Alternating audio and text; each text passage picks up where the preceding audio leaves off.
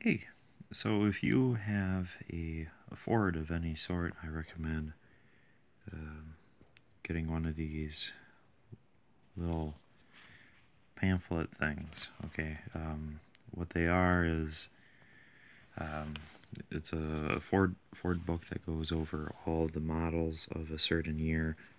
Like this one's 1981, which also covers parts of 1982. You can tell because it says 82 EXP. You know, the first year the EXP was offered.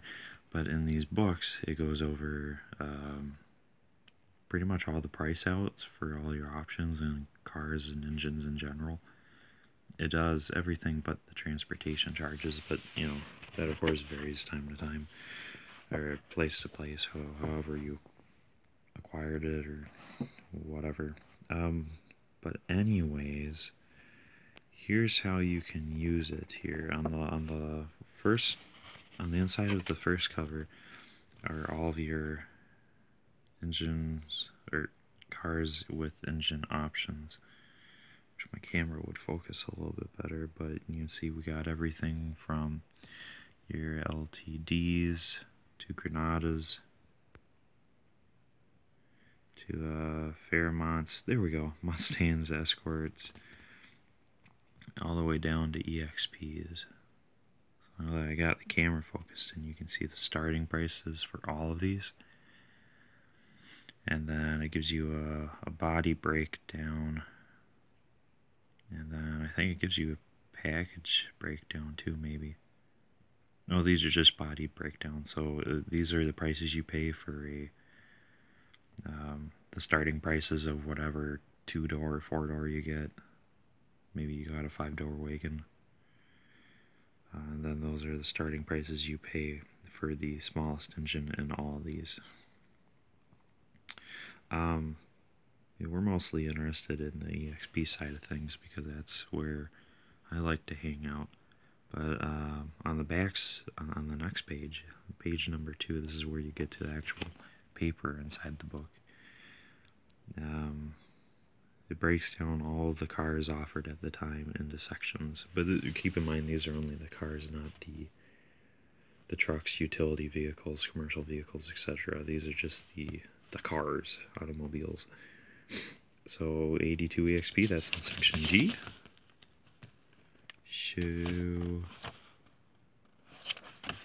So we'll get to G in a little bit here. The next page over is you start seeing these tabs. EXP is at the bottom. That's what we'll go to next. But the first one here is for all the Fords. Gives you different specifications like size, weights, fuel economies, for whatever body packages you have with the engine package that you have. So like the EXP curb weight in at just over 2,100 pounds, fuel tank capacity almost 11.5 gallons. Estimated MPG is 29 city or 29 combined. It's one of the two, and then 46, that is your highway MPG. Length comes in at 170 inches. Wheelbase is 94 inches, and then the model is the cheapest P01, which I think is the 1.6 with the 4-speed manual. Yeah, 170. It's a long car with that plastic fascia on the front and the back. It's really long. It's not much shorter than a 65 Mustang.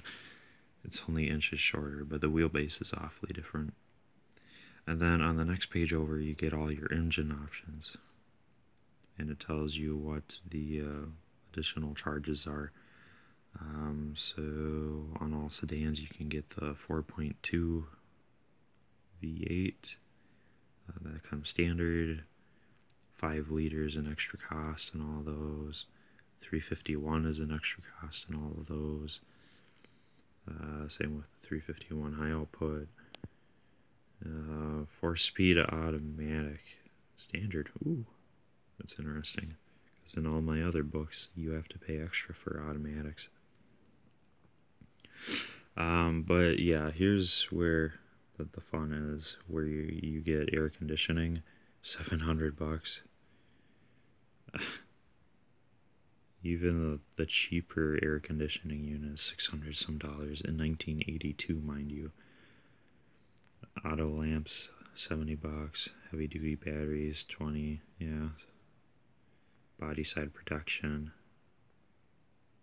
ick, $90.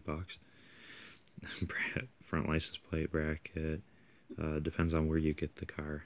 Like, a lot of my cars came from North Carolina, so almost all of them have a front license plate bracket. Bumper guards, rear. I don't think EXPs were able to have those. Bumper strips, they did. Those, you'd find those on the side of the door. And then they were usually thicker with L17s. Electric clock, $26, but that is standard on EXPs, or it should be anyways. Cornering lights, heated engine block, illuminated entry systems, exterior lighting groups, and then yeah, there's just crazy price breakdowns for all of these. Yeah, power locks. Wow, didn't know they had those. Right hand side mirror is $41. The spendy metallic paint. This is an additional $71 to over the regular paints, which were not bad. It's just those metallics are incredible. Two-tone paints are $83. Radio systems. There's a lot of options for this year. I find that really interesting because in the EXP you could only get like 3 radio options, or at least for 1982 and 83. Eventually came out with more stuff when they switched to single DIN, more radio systems, and they're all crazy expensive. Rough vinyls. EXP didn't come in vinyl rough. It's tempting. Power seats, cruise control, tilting wheel, stripes on the hood. Oh, that's neat. Suspension and handling package, upgrade package, heavy duty suspension. Wow, I didn't know you could get that, but it must. Wow, police package. Oh, that's cool. Or heavy duty towing package. Probably for your Paramounts and whatnot. Wheel covers. Interesting. Power slide windows. Wow. There we go. Emission system. Well, you could, if you lived in California, you had to buy this $46 for a California emission system. Not available with the 433. Oh, 433 is the package because 5.8, that is $351, I think. Yeah, not available with the 351 high output. California emissions system package. What that is it is a giant system of vacuum lines and crap that they throw underneath the hood. In my 82 EXP, the one that I'm restoring, the first one I'm restoring, it's got a California emissions package. There's at least 12 extra vacuum lines that do not need to be there whatsoever, and it's just restricting my fuel economy and my engine's overall performance. So I need to get that deleted, but mine has that. And that's interesting because I always wondered why there are 1,000 vacuum lines in mine but no one else's. Ford's continued, it goes over your tire packages. EXPs I think only had like 175/80s, something like that. So now we're reaching the LTD section. And then each car has their own section, so like this is the LTD package.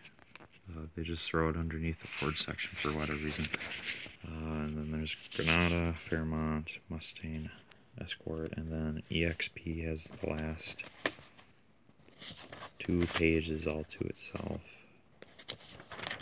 But you could find a lot of neat stuff on the EXP and the Escort pack section, because they, at the end of the day, they are same parts. Okay, yeah, forget my cat, she's going crazy again. Brownie. So yeah, here's our EXP section. You can see you paid an extra $360 some for your automatic transmission. Who would pay more for less fuel economy and performance? Tell me now. Who would do that? Who would do that? Alright, so then air conditioner, right off the bat, it is $560.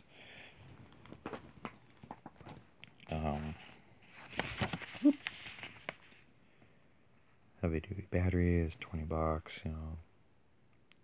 Electronic clock, yeah, the standard in every convenience group, I'm sure. Yeah, because why wouldn't you get it?